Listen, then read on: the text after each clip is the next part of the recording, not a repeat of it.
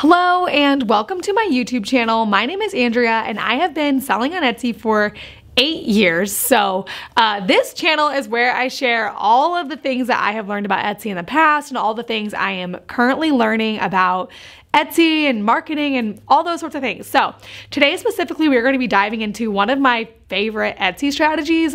We do this literally all the time at my shop. We've talked about this on this channel before, but we're gonna deep dive into how to duplicate a listing on Etsy and why you should. So that is what we are going to be talking about today.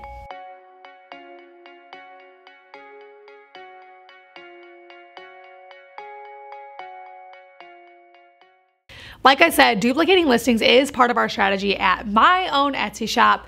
It's actually a huge part of our strategy, so we do it quite a bit, and we're gonna unpack all of that.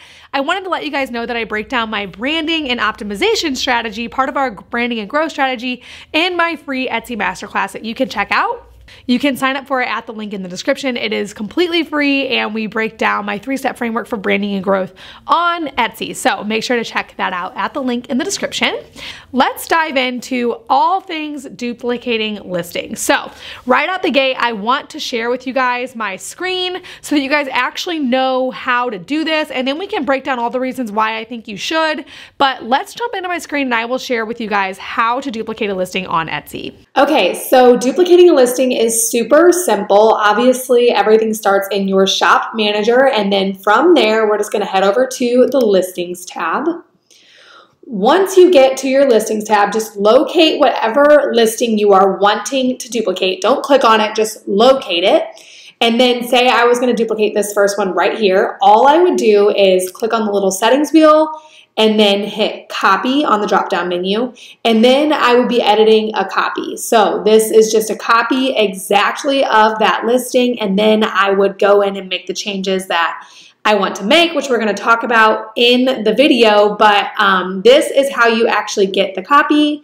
And then you would just hit publish copy in order to publish an exact duplicate of this listing. Okay, so now that you guys know how to duplicate a listing, let's talk about why you should, why we do it, all those sorts of things. So I have 3 reasons why we do it at our shop. I'm gonna break all those down. First things first, I wanted to say that this strategy is very specific to Etsy. We do not duplicate listings at our Shopify site. I mean, we sometimes duplicate them for like convenience sake, which is one of my reasons, but anyways, we do not duplicate them for strategy at my Shopify site. And I do have people that either don't sell on Etsy or want to sell on Etsy and don't yet, or haven't heard of the strategy. They're like, why on earth would you do that? Why would you list the same item twice? Which seems so counterintuitive, but it is a strategy that works really, really well on Etsy, which we're gonna talk about.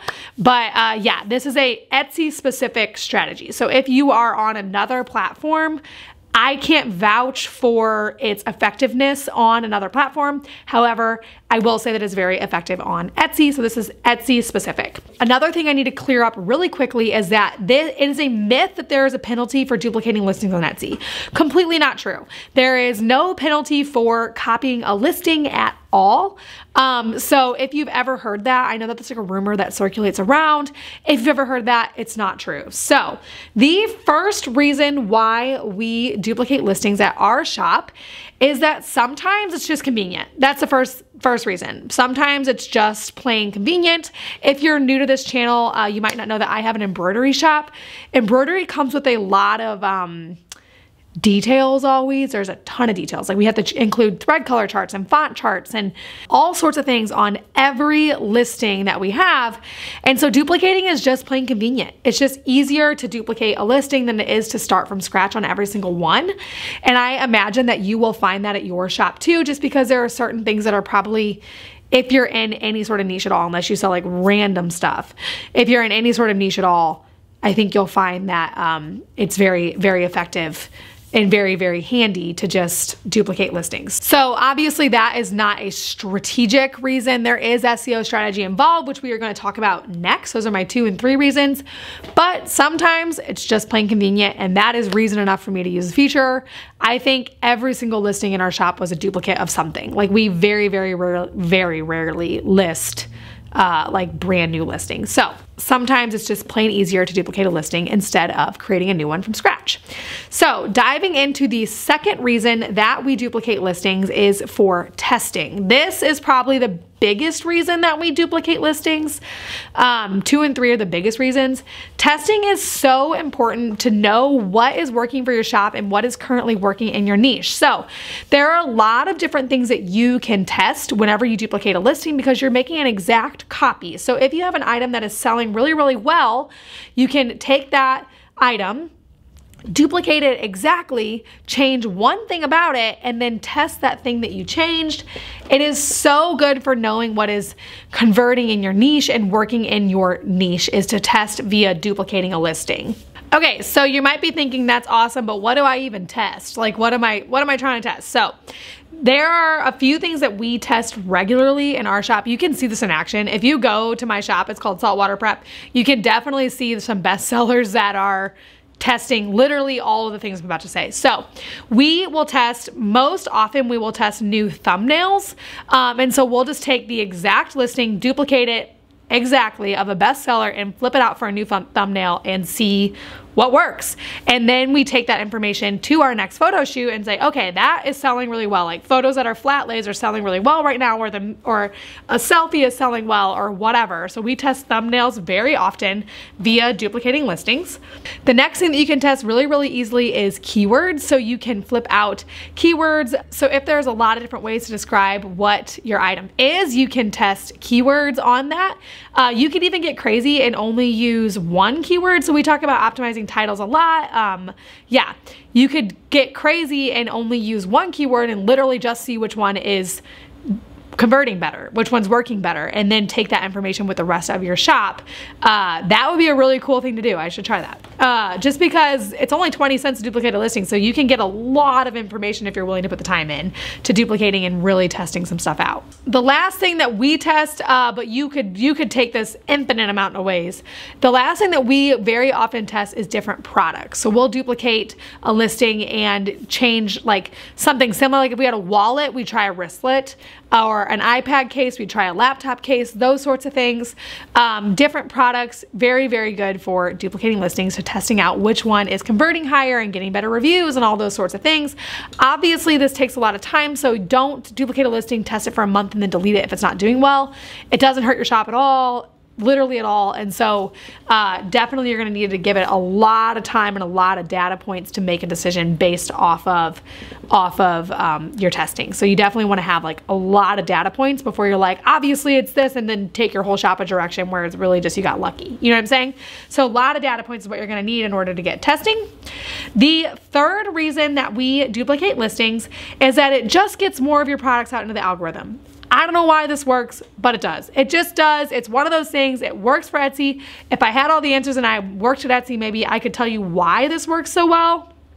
I don't know why it works so well, but it really does. Just getting more of your products listed and out into the algorithm works really, really, really well. This is obviously a really straightforward reason, very, very simple. Etsy just seems to be the type of place where more is more. If you have more listings, you'll probably get more sales. I know that sounds terrible, and I'm not the type of person that's like, you have to have 100 listings in order to get sales. However, if you have more listings, it does seem like you get more sales on Etsy. I'm sure there's a lot of people who can prove me wrong, but that is our experience at our own shop. So if you have experience with that, leave a comment and let me know. We see this in action at our own shop during our busy season with our Sherpa listing, because we have that listing duplicated several times and we will get sales every day, all from different listings. So we have one that clearly is the most popular one, but we have other ones that are still generating like thousands of dollars of revenue during busy season. And they're just copies of the other listing with a different thumbnail. I don't know why it works. It totally does. And I'm not so sure that we would have missed out on that revenue if they would have clicked on the other one. But I'm just saying that we do see a huge benefit in having multiple listings out in the world. So that is definitely not very sophisticated business advice. It's probably not what you would hear in a marketing school. It's pretty scrappy, but I'm just telling you that it works, okay? I don't know if this is like, this is definitely not like the, okay, here we go, this is the best business advice. I'm just saying that it works. That's all I'm saying. I know that sounds terrible. Okay, so those are the biggest reasons that we duplicate listings at our shop.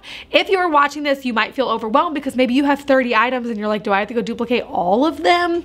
No, You do not need to go duplicate all of them. If you're wondering where to start, I always say to start with your 5 most profitable or your 5 best sellers. Hopefully there's some overlap there. Obviously that's always a goal, is that there's some overlap there. Start there and then start working through your other Etsy listings, or duplicate those even more. Make 5 copies of each of those and don't even worry about your ones that aren't selling anyways, because they're already not proven. So you will hear on this channel all the time to double down on listings that are already selling. Duplicating listings is one way to do that. So duplicating the listings that you're already selling really well and testing them and just getting more of that product out into the Etsy algorithm is a good way to kind of double down on those products that are already selling super well. Like I said, guys, this is not the most sophisticated business advice in the world, but it totally works. And yeah, I expect you guys to see some really good results if you go and duplicate your listings. So definitely let me know if you guys do it. I really hope that you guys do. If you are interested in growing on Etsy, you are in the right place. We talk about Etsy literally every single week on this channel, 2 times a week. And so if that is what you are interested in, do hang out here and subscribe. I am so thankful that you're here right now, and I hope you choose to subscribe. Thank you so much for watching this video.